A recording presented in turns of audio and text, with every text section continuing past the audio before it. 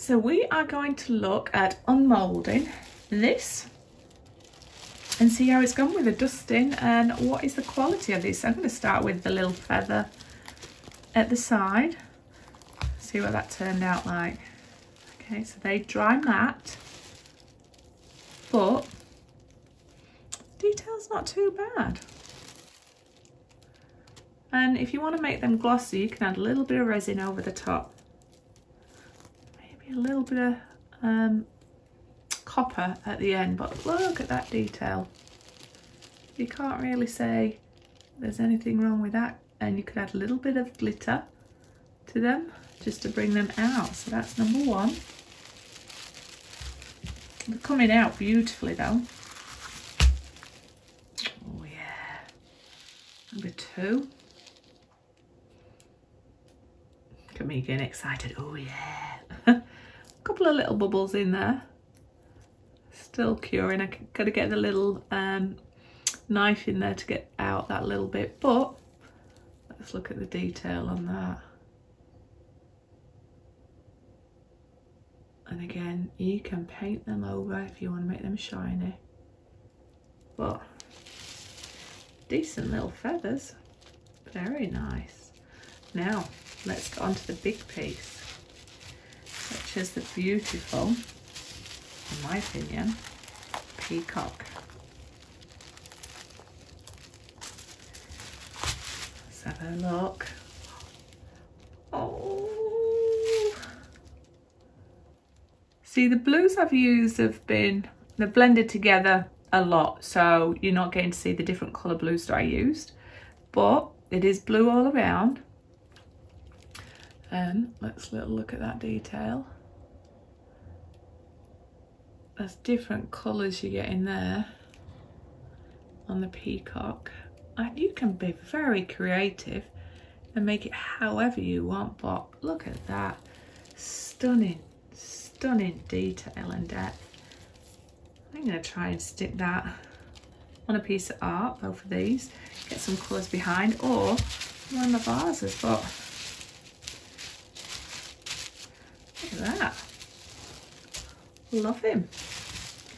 Really do love that detail, and I just need to get a bit more delicate when it comes to the micas, because you can't, once you put a mica powder down, you can't go over it. So I suppose the imagination is your own limitation with this. I just love it. It just looks like feathers. It's really good. So I will clean this mould down, and I'm going to use it for multiple different things. So the only thing that's on there is the powder on the edge, but we will clean that out. And yeah, remember, thumbs up, subscribe, share, comments are always welcome. That shows how you support my channel. And remember, visit my Etsy store. There might be some treasures there that you want to purchase, or join my Facebook group where you can showcase your art with other creative people out there. What do you think to this mould? Have you used it before? What kind of colour schemes would you do? And what would you put on this? I'd love to know. But thank you for hanging out with me. My goal is to always share ideas, tips and tricks. This is not sent to me, as far as I purchased most of these moulds myself, just so that I can keep things up to date and relevant. But I'll put the link in my description. And again, thank you so much. Have an amazing day. See you next time. Bye bye.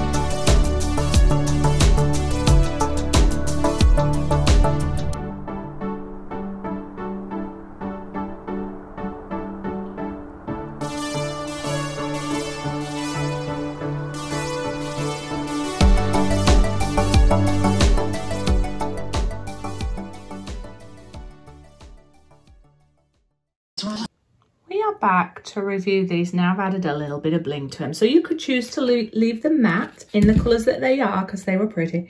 But I wanted to bling these up. So I've graduated some of the Arteza glitter through. And added, I think, a little bit of interest. Might not be for everybody. I get that. But I love it. And having that texture and the matte colour underneath has really made this glitter pop. So I have turned these into magnets. I'll show you the back. And I just think they're beautiful. You could turn them into brooches, pieces for your art. Just got myself a little magnet on the back there. Oh, they are so pretty. So I'm going to do some more of these in all different colours and just have some fun. I love this one. Is there a depth in those feathers? And the other colours, all colours that complements the one underneath. But again, you may choose not to do that, but he's so pretty. And he's took 2 magnets, but I have tested them and they fit very securely. But remember, thumbs up, subscribe, share, comments, always welcome. Visit my Facebook store if you're interested in any of my art. There might be some treasures there that you want to purchase. Join my Facebook group if you want to showcase your art in any medium of your choice. And remember to come back and see me. So hit that little bell if you want to get notifications. But I just want to say thank you for hanging out and letting me explore all different kinds of molds with you all. I hope these look quite festive and that you love it like I do. But I'll see you on the next video.